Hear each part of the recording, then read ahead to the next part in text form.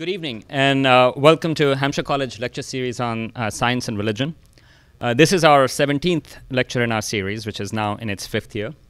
But before I introduce our speaker, Dr. Margaret Race, I want to thank our sponsors, Hampshire College Integrated Science and Humanities Initiative, Office of the President, Office of the Dean of Faculty, Schools of Cognitive Science, Natural Science and Humanities, and Cultural Studies.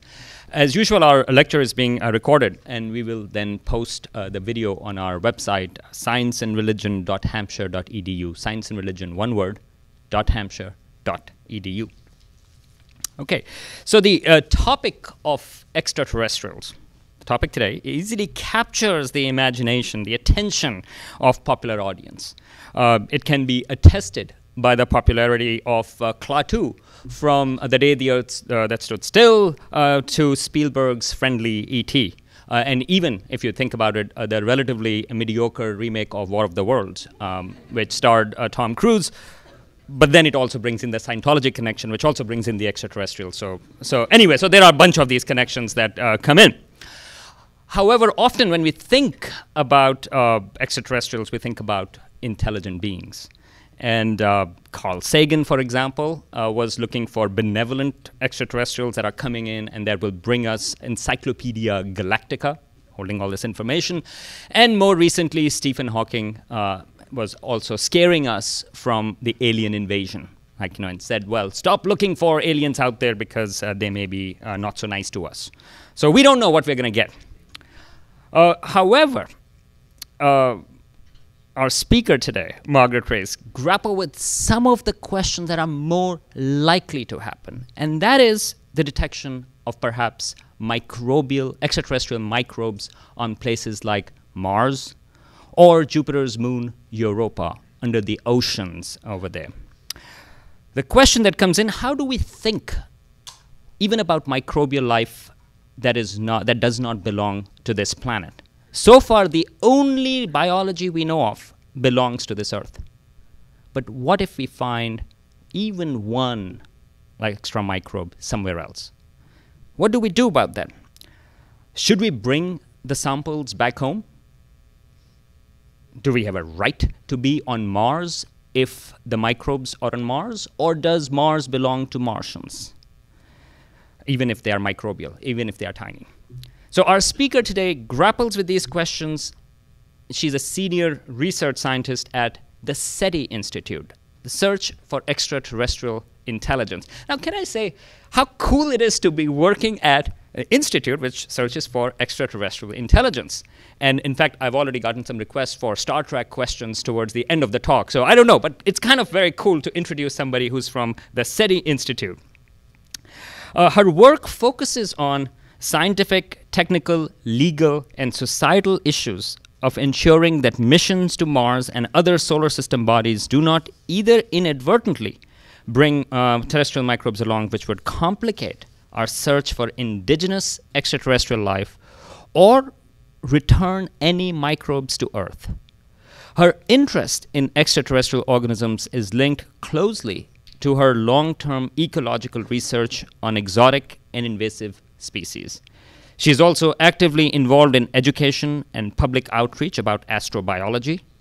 Since her early work with the Environmental Protection Agency as a public information specialist and her tenure at San Francisco television station KQED, Dr. Race has had a strong interest in the communication of science via the mass media. She especially likes to work with journalists and educators as they develop materials about complex, controversial issues in space exploration and environmental protection. She also had a fruitful session, I think, with students, some of the students here at Hampshire College, and that I think we can add that the interaction with the students also as part of the thing.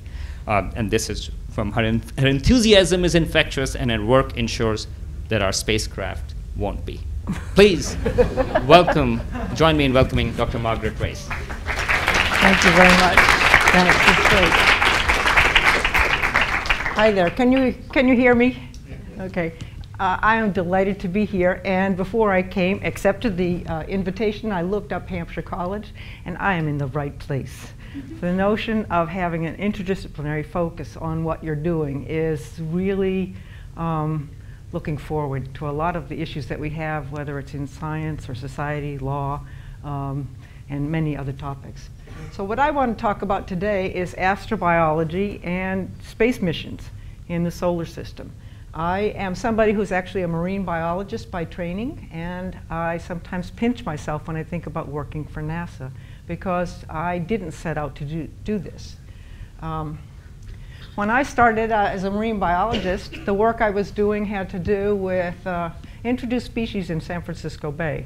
The mud snails that I worked on came by transcontinental railroad. So San Francisco Bay has exotic species that have spread and cause problems for the native species. And no matter where you live in this earth, you know that there are questions about invasive species, problems that are caused by them ecologically, economically, infectious. And so it stands to reason when we go to another planet, we would want to think about what it is that we're bringing back and whether or not it could cause problems. So when I was working at University of California, the questions had to do with the deliberate outdoor release of a genetically engineered organism. Here's a really far out way to think about introduced species, and I thought that was as far out as it would go. How do you do an impact statement when this is an organism that has never before been seen on Earth? You made it in a lab. Step forward another 10 years, how do you do an impact statement when you're talking about bringing back microbes from another planet? Something you have a lot of unknowns about, there's a lot of uncertainty, and truly unknowables. So this is where astrobiology fits in. The part that I approach is very much an implementation and an operational one. So the concepts of astrobiology are way bigger than what I work on, but I have to understand all these questions too. Astrobiology is really just a study of the life in the universe, and we're trying to figure out the puzzle of where did life come from, what are we doing here, how are we all related, and each of us is trying to figure out that puzzle from a different perspective. There are astronomers, there are geochemists, cosmologists, astrophysicists, and biologists, paleontologists, and we're each figuring out that puzzle one piece at a time, and I use my biological methods to ask questions, and others use their methods. And what we're doing it scientifically, piece by piece by piece, and trying to figure it out. What does it all mean? What is the meaning of life? Where did it come from, and where is it going? So I'm giving you an ecologist perspective today, a very interdisciplinary perspective for sure about astrobiology and searches for extraterrestrial life. And I've divided the talk into two parts. The first part is to look at what we search for and where we search for it.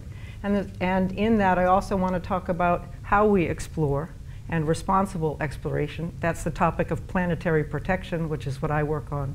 I work at the SETI Institute, but my funding comes entirely from NASA's Office of Planetary Protection.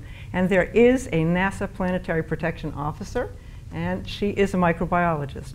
And she signs off on launches and returns of all sorts, and we have legal obligations to make sure we do our exploration in safe ways.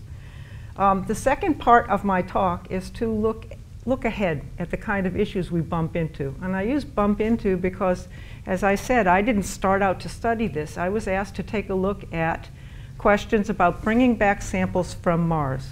If we bring back samples, what do we bump into in terms of environmental impact statements? What federal agencies do we work with? What are the international implications? Just what might become problematic. And my first research was to look at how do we look ahead and try to avoid the problems by either doing research or making sure that we are attentive to administrative procedures or legal requirements. And so that's part of the research that goes into preparing for a mission. And on something like sample return, we will be looking at those. We're looking at them literally decades ahead. So that part is where I'm finding now that it's speeding up. We are finding issues that we're bumping into more and more and more. And the scientist alone, even the scientists and the lawyers, can't address them. We have to all come together. So first, let me step back, and some of you may not know what astrobiology is, but the current context for extraterrestrial searches is in the field of astrobiology, which is only a little over a decade old. There has been, of course, astronomy or looking for extraterrestrial life and lots of things where we've looked beyond Earth. But the astrobiology scientists from many different disciplines came together in the late 1990s and said, what is it that keeps us together? How does a paleontologist or a microbiologist or an ecologist or an astronomer or a cosmologist, you name it, how do we come together to explain all of what it is that we're looking at? And the questions that we ask are put together in what's called a roadmap that looks at the origin, evolution, distribution, and fate of life in the universe. Basically, it's got three major questions. Where do we come from? Where does life come from? At what point do we go from the organic and inorganic material out there in interstellar space and become a replicating system? That's a scientist's definition of the origin of life. Are we alone? It turns out that all the life that we know of in the universe is here on Earth. We don't know of any place else that has life. Is all life like us or not? Are we some sort of transient feature, or will we be here for a very, very long time? And then the question, what's our future? What is our future on Earth and in space? And so when we're searching for life, there are multiple methods. We're using, looking for evidence of life. I don't have to see life to know that there is life. If I looked at this room when it was empty, I would know something made all these seats. If I see a footprint, or a wormhole, or get a fossil, or see a smoke signal, or a flashing mirror, there are many different ways I can look for evidence of life. And what I'm looking for is life and life-associated processes. And I look every place I can, so that means places here on Earth as well as afar. And I use all the sciences that I can to look at it. So the astrobiology story stretches all the way back from those primordial organisms that we think came out of the, the primordial soup or that warm pond long ago. But we go further than that. How did the stuff come here? What's the origin of the chemical elements? How did stars come about? How did planets come about?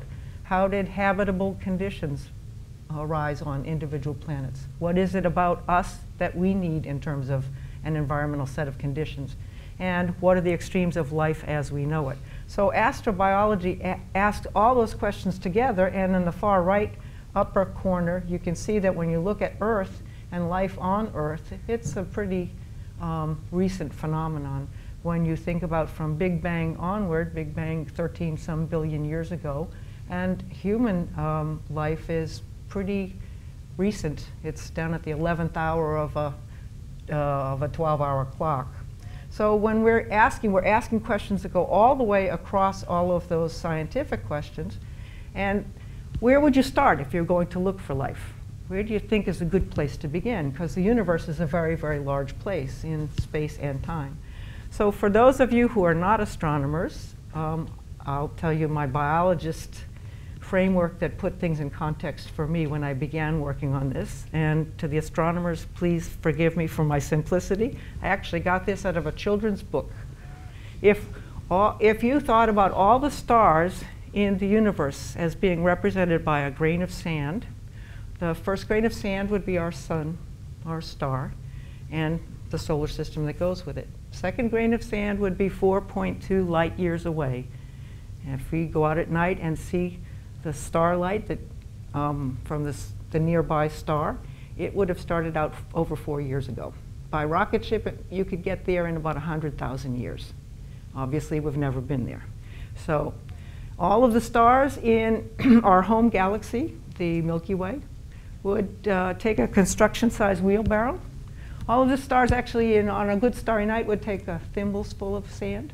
And all of the stars in the known universe would take railroad hopper cars filled with sand, 1 per second, 24 hours a day for 3 years. When we do missions, we're on the first grain of sand. We have now visited all the planets in some form or another, but that's where we're starting. We're not even going into the backyard. We haven't even gotten off the porch. So all of our searches for life are within the galaxy, and just a portion of that as well. And in the nature of the kind of evidence we're looking for and the methods we're using, there are 3 categories of searches that are going on now. There's the SETI searches, search for extraterrestrial intelligence. There are searches for extrasolar planets, planets that are out around other stars, however far they may be. Hopefully, maybe even some Earth-type planets that are habitable. And then there's the search within the solar system. And that was previously called exobiology before it was all pulled together. So let me go through the search types and tell you why it is that I'm looking in the solar system. So the SETI searches, and SETI Institute was originally set up as a group of radio astronomers in the early 90s when Congress said we shouldn't use tax money to look for little green men. And so a group of people got together and said it was a significant enough question to ask about life out there that they wanted to keep it going. Scientifically, it was very valuable. And the radio astronomers are the ones that do that. They're searching within the galaxy. If they find life by receiving a message on one of their radio telescopes, they would know that that life is intelligent. Something had to build technological devices in order to send a signal that we could receive. 100 years ago, 150 years ago, this planet would not be detectable for intelligent life. So if we get a signal, that's because we didn't have the control over radios and TVs and telescopes and whatnot. So 100 years ago, we had intelligent life on this planet, but it would not be detectable. If the SETI folks find and verify a signal, they don't have to understand what the signal's saying. I can pick up a phone and hear someone speak in Russian, and I don't speak Russian. I know that there's a signal. That's not noise. So think of the SETI searches as something like a message machine. I can get a message. I know someone's sending me a message, talking to me. They're intelligent enough to talk to me. That's verifiable extraterrestrial life. They are unknown biology. I can't tell you anything about what they look like, whether they're good or bad, what their metabolism is, so the biologist can't address that question. They're probably so far away that I don't even know if they still exist. They'll be tens or hundreds or thousands of light years away, probably tens at this point. And that's what you sort of think of as aliens. So if SETI gets a signal, that's nice. It affects our psyche and maybe raises other questions that are important, but it doesn't do anything else. Then we've got extrasolar habitable planet searches, and that's the Kepler mission. That's a telescope that's out there saying, if there are so many stars, could they also have planetary systems around them? And most stars could not, the stars are so bright you couldn't see planets around them until someone figured out the method of detecting the wobbles, the gravitational tug between the planet and the star. And then later, the transit, a planet going in front of the star, causing a dimming of the light. And it was only in around 1995 where people began to start to look for the wobble, and then later on for the transits. And the Kepler telescope that's up right now and just had its mission extended has now found hundreds of candidate planets, some of which are the size of Earth, some of which have interesting chemical atmospheres. So what we're looking for is something the right distance from its sun, its star, so that there could be liquid water on it, might have habitable conditions. So what we would detect in that case is it habitable, not is it inhabited? But it still would be a very important thing. And again, that one could be light years, or is likely to be light years away, and we don't know if there's life on it. But it would give us a location where we could start really homing in on the studies. What I work on is called exobiology or astrobiology in the solar system. We can use multiple different ways of going up and looking for life. We can use missions. We visit other planets or moons or anything we want to. We can wait for things to fall here. We can study meteorites, so we can tell something about fossil life. We can study the chemistry of interstellar and interplanetary space and look for the processes that might lead to replication. Or we can even work on replication in a laboratory, see if you can create the conditions and get more complex molecules. And that is very similar to what's going on with synthetic biology.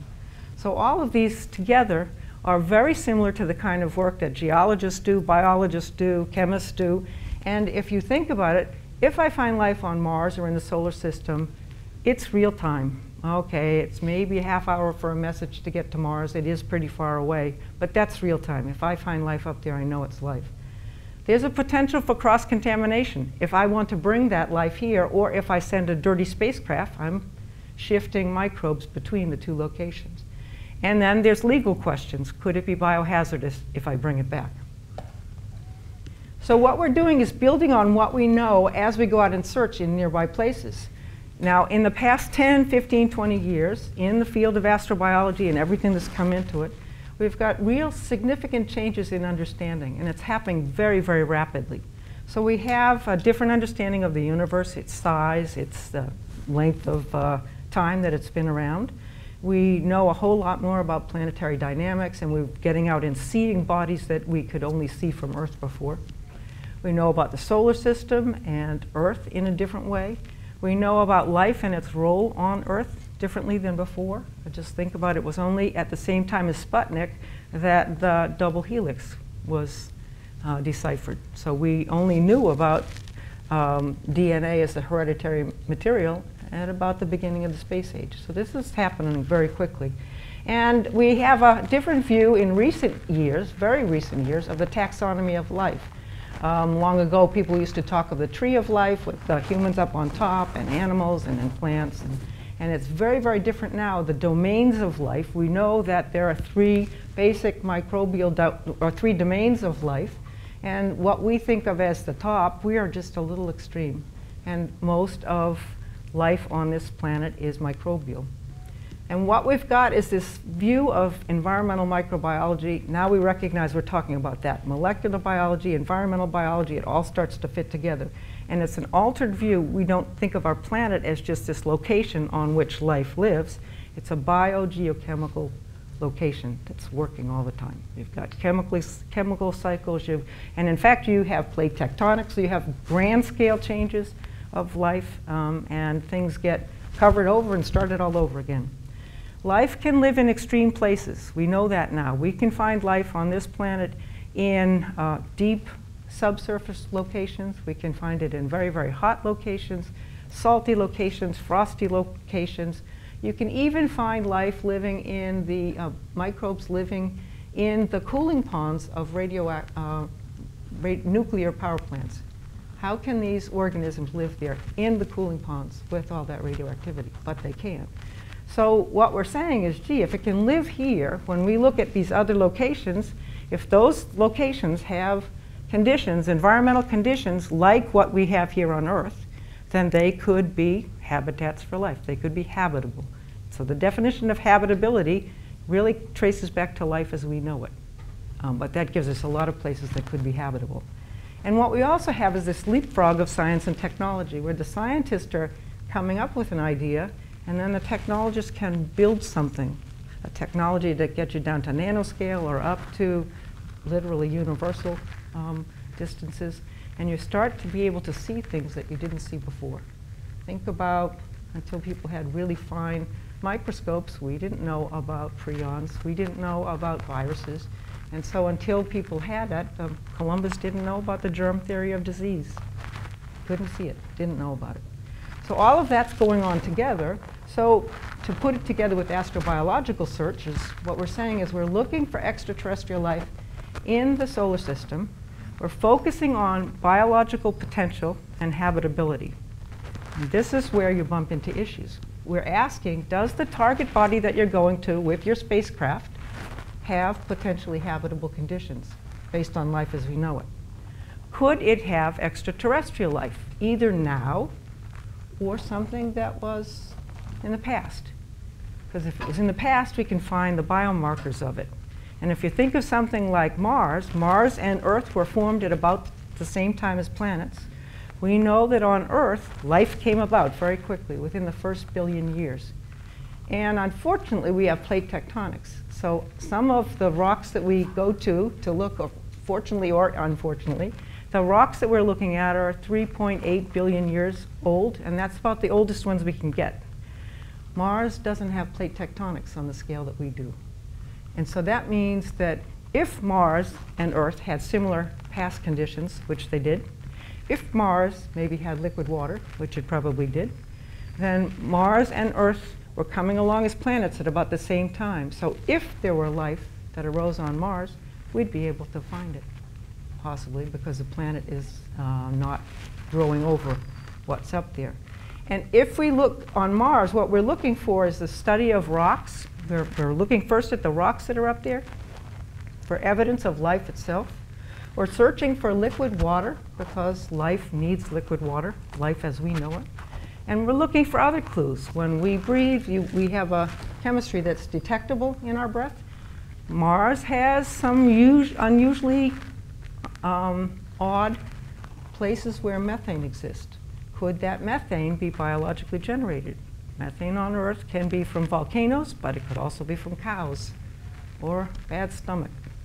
So if we detect something like that, does that gas, for instance, give us a place to look? Could you find life under the surface in a cave? So it's starting to build things like that. So that strategy of going and looking in places that might be habitable is what's worked on Mars. And we've gone to Mars. So 1976, we went to Mars with the Viking missions and landed on 2 sides of the planet. Those spacecraft lasted up there for 2 years. We did not see any life up there, but we did see a lot of other things and realized it was a somewhat active planet, but it didn't succeed in showing that there's life. We went back again in 1996 with a small Pathfinder rover. That was about the time we had also found that meteorite from the Antarctic that seemed to have potentially fossilized life inside it. Then we went again in 2003 with the rovers, the Opportunity and Spirit, that are still going on up there now. And in 2007, we landed near the poles on Mars, the icy poles, and the Phoenix mission actually dug into the ices. And this summer, 2011, the Mars science lander is going to land, and it will be able to rove and visit a lot more sites. To give you a sense of how things have changed, the 1996 rover was about the size of a microwave oven. The 2003 ones that are still operational, they're about the size of a golf cart. And the Mars Smart Science Lander is MSL, the one that will land, is the size of a car. So we can rove further, dig deeper, and do a lot more things. And as I said, one of the things we're looking for is indications of water. We know that Mars has the chemistry. We've been there many times. We know it has potential heat sources. It has volcanoes. The largest volcano in the solar system is actually on Mars. So we said, is there any evidence of water on Mars? Well, it turns out there is. We can find gaseous water, and we can find frozen water. It's at the sublimation point, so you don't find liquid water, at least on the surface. But look at the indications of water that we have.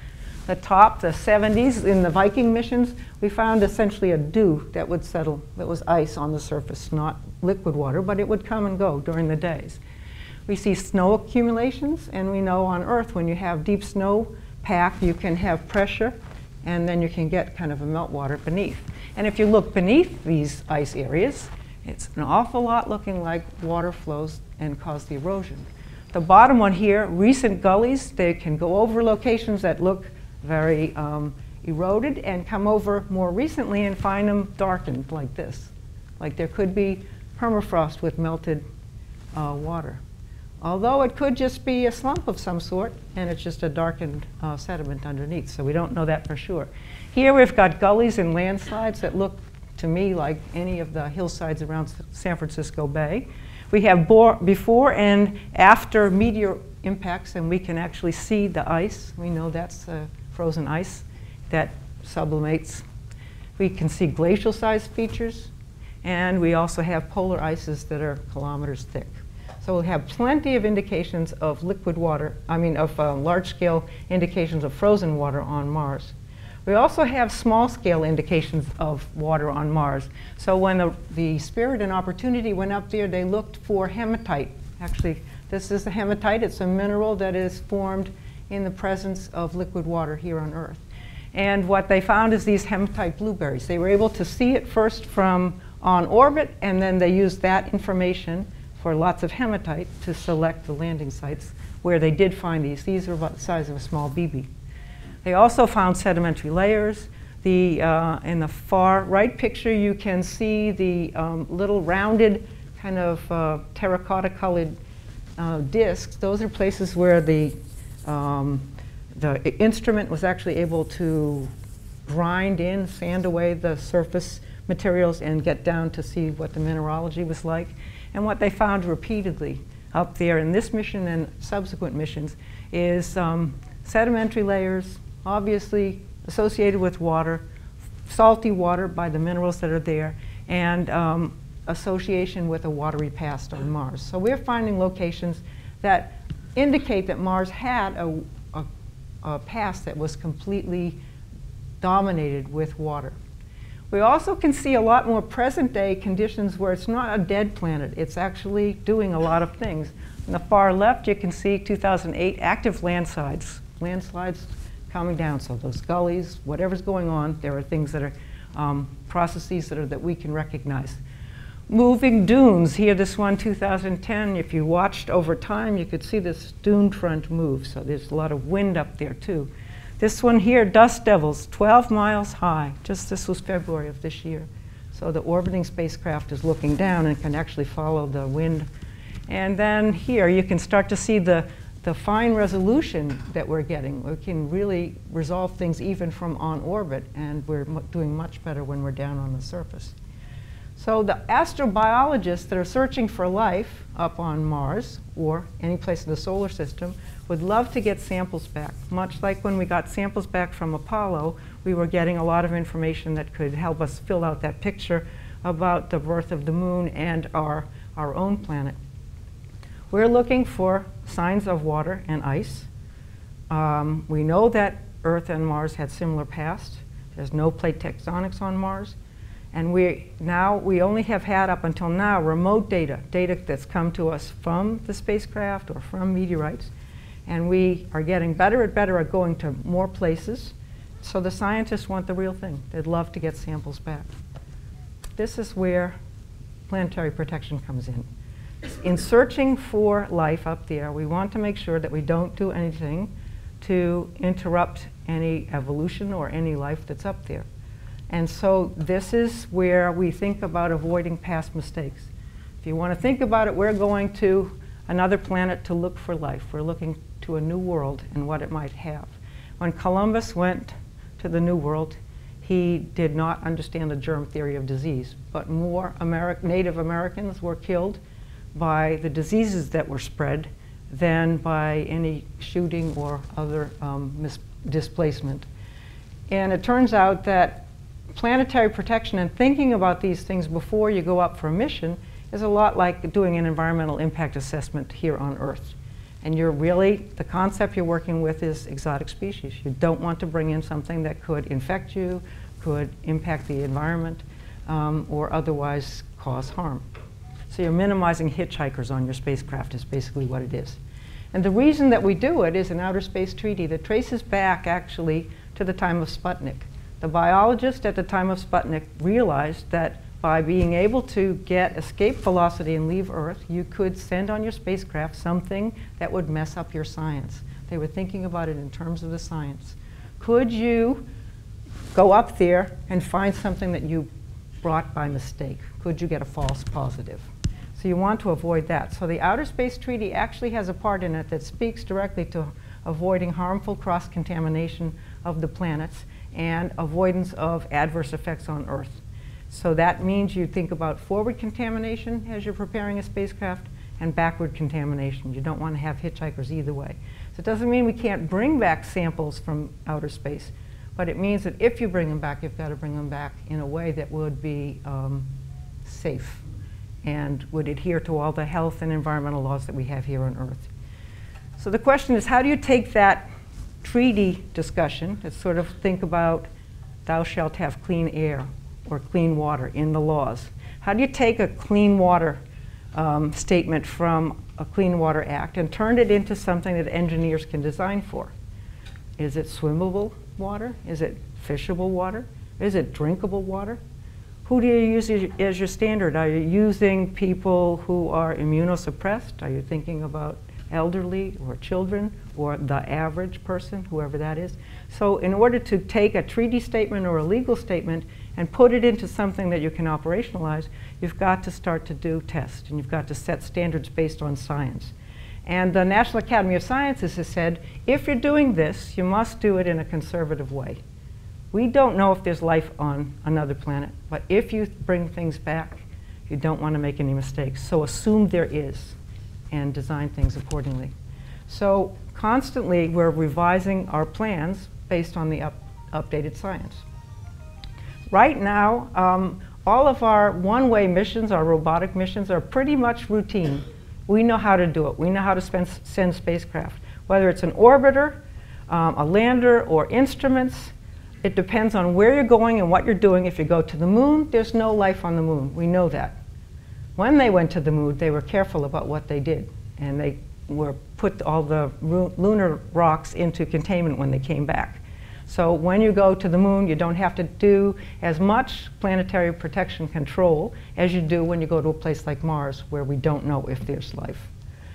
We have to be careful to protect the science, and we have to be careful to protect the planet, especially ours. So the controls that are done, this is a photograph of the Pathfinder rover when it was being packed up. And it's all done in clean rooms that are cleaner than electronics clean rooms. And so we sterilize and clean all the components, and when they stack a spacecraft and get it built, they check it, and if it's not clean enough, they take off the part and re-clean it. So there's a lot of thousands of assays that are done on these spacecraft. And the Viking spacecraft, when it went in the 70s, the entire spacecraft was put into a room-size oven and heated for several days. We also have a lot of documentation, so the NASA and the Europeans and other nations who are launching spacecraft actually document what is on there. There are allowable numbers of microbes that can go, but they're very, very low, and all that information is given to the United Nations. We avoid recontamination, so when you clean your spacecraft, it's all sealed up so that there's no more contamination on the way. We keep an inventory of any organics that are used in the materials, so you start right away from the design of the spacecraft, because detection of organics is really important for the scientist as well as for life.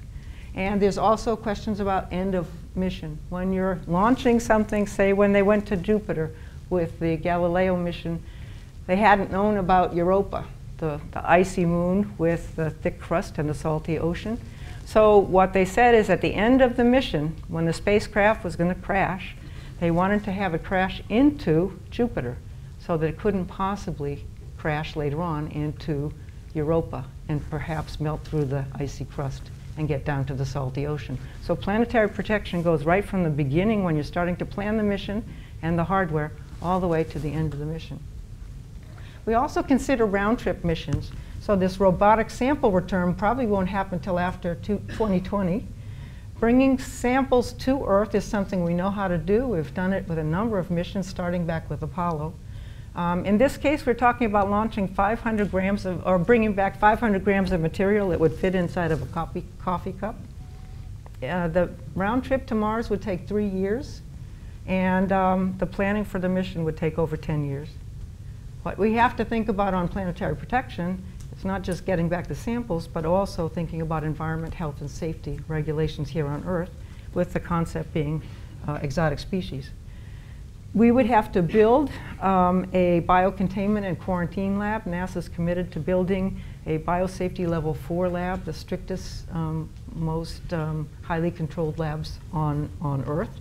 We'd have to also worry about cleanliness. When you think about it, the glove boxes that are used during a mission or during handling of materials, if you want to make sure that you're performing good biocontainment, what you need to have is negative pressure inside the glove box, so if there's any leakage, it goes in. But a planetary scientist wants to think about positive pressure. If you've got valuable samples in there, you want to keep them pristine, so if there's any leakage, you want the leak to go out, keep positive pressure. So when they bring these samples back, they'll have to do both. We'll have to build a sample receiving lab someplace. It does not exist right now. And develop handling and testing protocols. And this is what's sort of fun here. It took 5 workshops to start to talk about what are you going to do if the samples came back tomorrow, are we prepared to handle them? And if you start and think about the protocol, you have to think about number 1, how are you going to contain it? And then how are you going to open it? What kind of data do you want to mark down and record? When you are handling these things, you want to set aside some for straight science research, so you have to have pristine storage and curation. Then you want to start to look at the physical and chemical tests, number 3. What kind of tests would you do on these samples as they come back? In what order to make sure you do the non-destructive ones first and have the least use of samples? Then you want to look at 4. Can you detect life in it? Well, what does that mean? It doesn't mean you're looking for little monkeys. You're looking for biochemical signatures. And then you still would want to do biohazards test. Even if there's no life in it, could there be anything in there that would be a hazard to life on Earth? And all of that together has to be incorporated with environmental health and safety monitoring to assure the public that the lab is okay and operating. You'd have to have a whole set of decisions made on when is it okay to let these samples out, just like we did with the moon. When do you move from information and data to a statement that these are okay to move out to scientific labs all around the world? So we're also asking these same questions about other locations. So for instance, Europa, I mentioned, the moon of Jupiter that has an odd icy covering that has organics in it and looks like there's communication between the watery ocean and the surface. In addition, because it's there at Jupiter, there's a tremendous gravitational tug between the moon and the body. And so there's a thermal heating from the inside, a geothermal heating. So now we've got a warm set of conditions, we've got liquid water, a salty ocean like we had, and we've got an energy source. We've got all the things we need for life. And now what they've found recently is this bottom one here, they're actually finding small lakes within the icy crust, liquid lakes that are in the icy crust. And as I said, a lot of organic material in these cracks, very large cracks. So that means that there's a possibility of movement of materials from the surface to down below. We also have interest now in Enceladus, a moon of Saturn that had never been flown closely to. And if you see in the far right, there's some blue stripes. They call them tiger stripes. They're in an odd place. They were warm. They're down by the poles. Usually you'd expect the equatorial regions to be warm. And when they flew by, the top rainbowy picture, when they flew by, this is some number of years ago now, they actually saw on this 300-kilometer sized moon materials being ejected out into space about 150 kilometers, and it was organic material and ice crystals. This one here, a more recent one where they actually went through the plumes and sampled, and that just happened in March 27th of this year. So these spacecraft missions go up there and they keep returning to places that look interesting. So what we're doing within astrobiology and with planetary protection in mind is keep looking to try to understand the universe one part at a time. And as astrobiologists, if we find life out there, what that will say is we do live in a biological universe. And if we find it in one place, it's as good as opening up all others. What would it mean about life? Now we get to something, I can tell you what it means scientifically, but what does it mean if all of a sudden we've got a second genesis of sorts? The other people have, the scientists are the ones that are making the decisions about missions. We're doing it consistent with the law, and all of these other questions just keep coming up but have not been dealt with seriously. And so we're starting to think about implications as we go forward, and that's why the kinds of questions that you ask here are so interesting and need to be addressed. Where we are now in astrobiology, it's astrobiology and exploration, and we try to do responsible exploration. But we're in an era where we could discover life, definitely could. So we have to recognize that what we're talking about is science in the real world, and we need to keep a very broad perspective. We're playing out in this country science in a democratic process. The laws and the rules that we look at about how we should do science. There's an uncertainty in making decisions. We're never 100% sure. And we can anticipate that there will be controversy. Some people would say, just don't do it. Don't bring samples back. And there was a group that tried to already start to mobilize against a Mars sample return mission a while ago. So NASA and the space nations have done a great job. Really, they have. They've been thinking about the conservative approach. And there's nothing that they're proposing that is outrageously risky. There are risks, but there are risks walking across the street. So we know that this information is not the kind of thing you can pick up in a textbook. It will come to you through the newspapers, the internet, and movies and whatnot. So it's important to think about the science that we're doing, which is very much where the scientists fit and others fit. And if you look down at the bottom here, we need to distinguish the basic sciences. That's what astrobiology science of what I was talking about. Is there life out there? What's its future? What is habitability? How do stars form? But then the applied science. We take that information and use it to make decisions. And those decisions are made in the context of, in our case, a democratic society with our laws. And then there are implications. There are implications of social justice just from the fact that we're spending money to go look for life out there. So all of these things come together. So scientists can be involved in the process, in the basic science, in the applied science, or thinking about the societal impacts and the significance. So there's a group of us who are basically scientists who are saying we need to think about these issues before we do them. And the Outer Space Treaty asks us to do that as well. To address the concerns in advance, what we're seeing is that we want to continue this responsible exploration, but we have to anticipate what the ramifications might be, all of them, many kinds. As I said, much of what we're doing is very routine, but until now the decisions have all been made by the scientists and the lawyers. And we're seeing issues that are going beyond just that.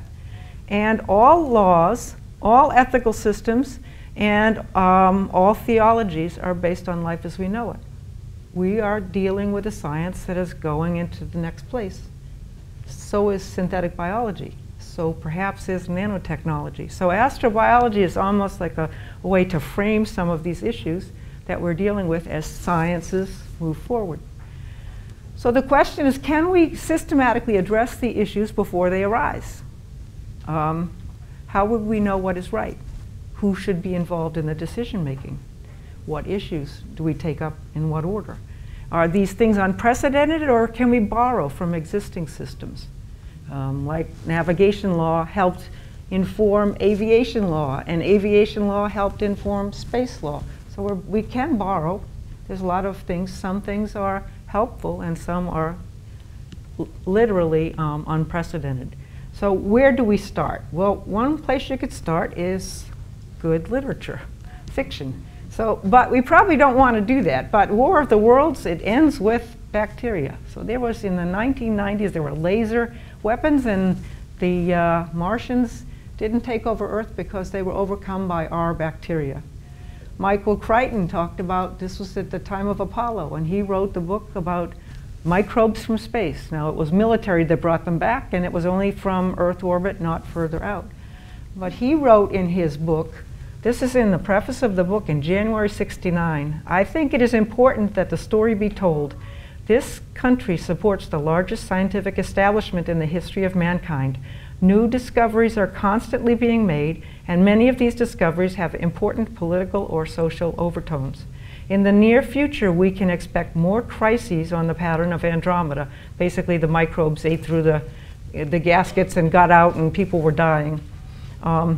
I believe it is useful for the public to be made aware of the way in which scientific crises arrive and are dealt with. 1969. And so that's the kind of thing we as a collective public need to consider. So what is the impact of the science upon, that we're doing? What is the impact upon society? And what is society and care about what it is that we're doing? And they could also stop us. So how do you think about it both ways? So possible quick examples I want to give you. You don't need science fiction to anticipate it. We have ethics issues about life already and life on Earth and beyond. Plans of what to do when we discover extraterrestrial life. commercial and private activities that are becoming real problematic or questionable at this point, questions about living in space, and even planetary defense. So what if we find extraterrestrial life? We're spending all this time looking for it. The question is, what do we do when we get it? It's like the dog catching the truck, and now what do I do? The Outer Space Treaty is written in such a way as to make sure that while we're searching, we do it responsibly. And there, we use science and technology to address that. But if there's extraterrestrial life, what would that mean? There is no policy right now for if we would discover life on Mars.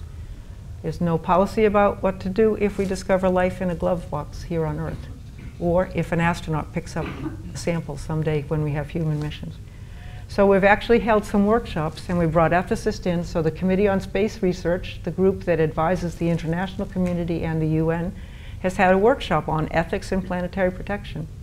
What do we do about environmental management, the ethics of environment out there? What do we do if we find life? Do we just protect science, or should we think about protecting life? What do we do when we go to locations that don't have life, like the moon? How do you distinguish a location? Everything we do on Earth is environments with life. Out there, we've got environments without life. So what are the standards you should use? If we find life, what about interacting with it? What would it mean to interact with other beings? As I said, the SETI principles were set by astronomers on what they should do if you discover life. We don't have anything like that for microbial life. And so we've held some interdisciplinary workshops where we've gotten people together and said, what are the big societal questions about discovering life, about doing some of the science that we're doing? And we've tried to develop a roadmap of astrobiology societal issues that complement the science questions. Looking beyond the science, we have already things like the Google Lunar X Prize. The X Prizes are to incentivize commercial groups.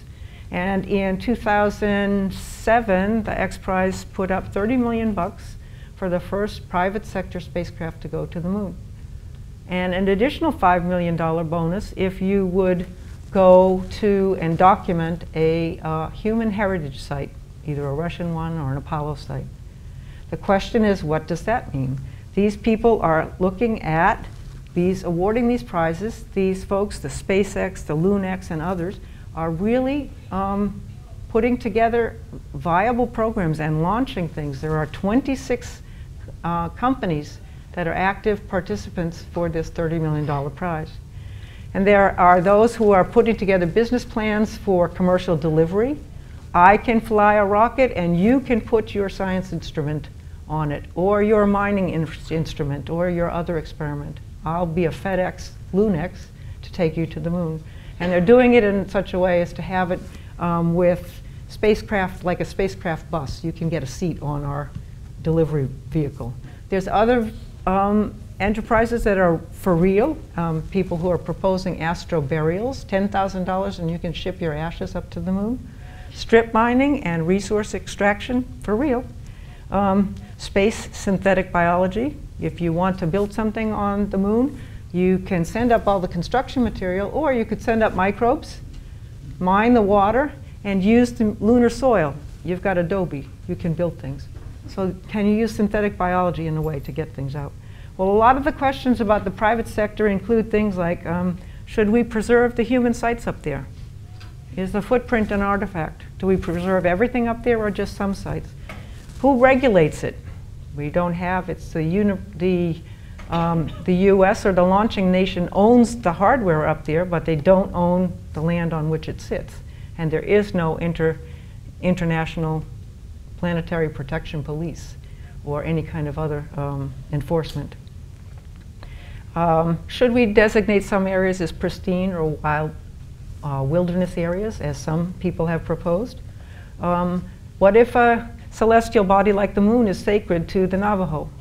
Is it a bad thing to have the nations that are spacefaring setting the rules to basically keep out others who have some thought about it? Or when we plan these missions, are we thinking also about future generations? Is there anything that we'd be doing for them? So we're having to ask all those questions as we go forward. Then there's the whole question of human missions.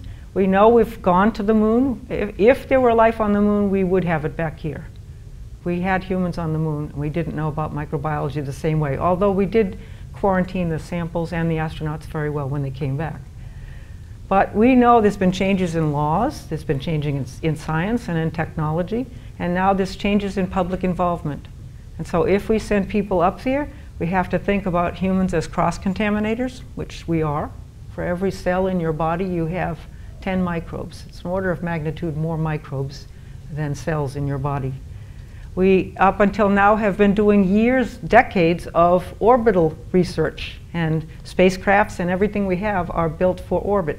We have to start all over again and build designs for planetary spacecraft, planetary space suits, rovers, everything. And there were real problems even after 1 or 2 weeks on the lunar surface. If they had gone much longer, the spacesuits wouldn't have worked because of all of the dusts that were a problem.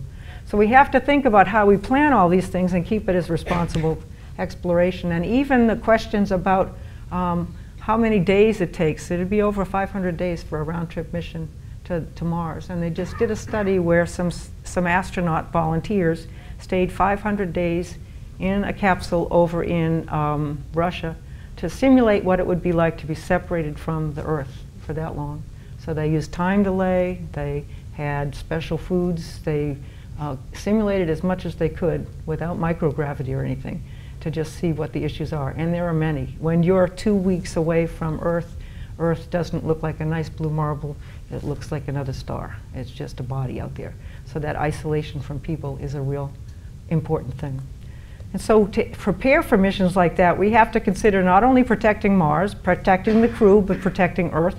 And there are all sorts of things that go into it. Waste disposal, food, building sites, how do you move around up there, and you still have to think about planetary protection. So the biggest issues that we know and we've discussed in workshops are things like how do you get the water that they're using?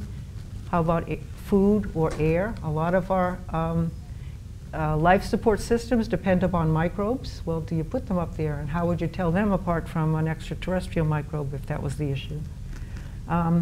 And so we're beginning to integrate all of this together to think about how you would allow for human missions to go up there. And all of this together over the long term, we're starting to talk about human-directed evolution. We've got migration beyond Earth. People are talking about going out there. What happens to mutation? Do you end up with a different species of human over some time? How long? What are our obligations to the humans on Mars that are fully 2 years away? Launch times can only be every 2 years based on the way the planets move. So what does that mean? What are our obligations to those humans afar?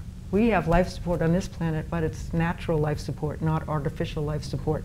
And we do not send anybody away, whether it's to offshore oil rigs or submarines or anything else, for the lengths of time that we're talking about for missions.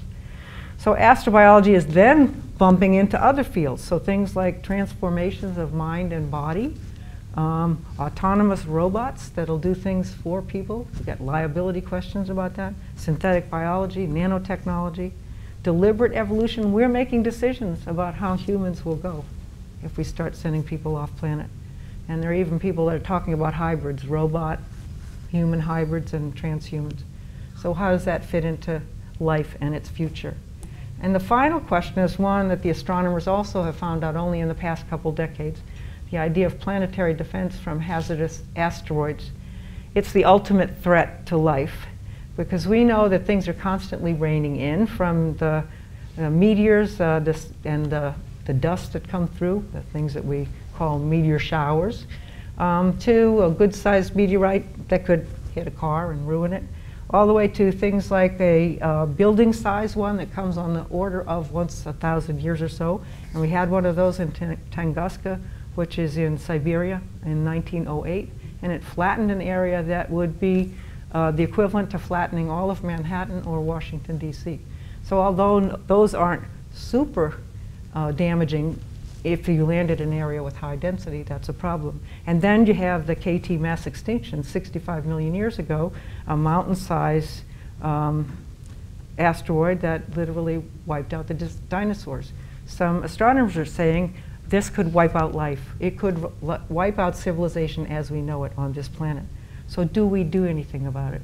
And what should we do? And it turns out that we don't have a plan.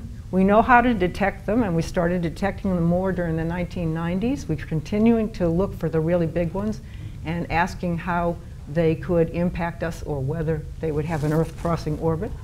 The smallest ones could cause problems on the order of like a hurricane or a flood. And the largest ones, as I said, could end civilization.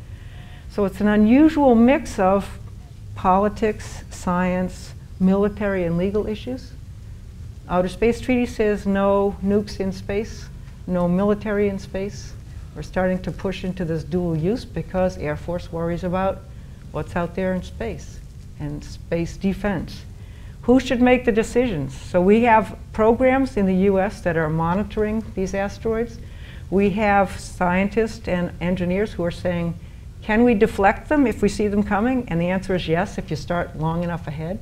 You can push them gently, what's called the gravity tractor. You just keep pushing it. If you could impact it with a conventional impactor, or just blow it up. But now you've made lots of little ones. Is that a problem? Or you could blow it up with a nuke. But now you're talking about dual use of space. So all of those are problems.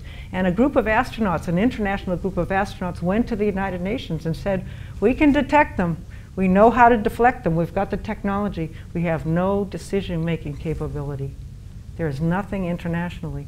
And this is the only natural disaster that is totally preventable. Anything else we can only mitigate. We can, reduce the damage from floods by having people evacuate. We can talk about earthquakes. We can do things about fire. This one, an asteroid hit, we can turn it into a non-event if we deflect it. And you don't have to deflect it that much to get it to miss Earth. The problem is if you make a mistake, now you've turned a natural disaster into a man-made disaster. And what are the criteria you would use? So you don't want it to come in on a high population density. Well, what if the Chinese decided to deflect and send it towards Los Angeles? And that may not be satisfactory. Or Costa Rica might not like the fact that it's coming there. So how do we develop something that would work for the entire globe and have the decision-making and the funding and all of that go to it? So some are talking about we should think about literally the future of life on this planet and do kind of an insurance contribution by everybody. So these are legal proposals that get into very unusual areas. So astrobiology, kind of as a science, it's very interesting because it's all incorporated in encompassing about life. But it bumps into policies and issues that we really do have to think about. And we are thinking about them in the context of stewardship and responsible exploration. The answers are not yet set. Any of you that are in science or non-science have the potential to work on some of these issues. And we're starting with the notion of how do you reach out to other communities, non-science communities, and get them working together.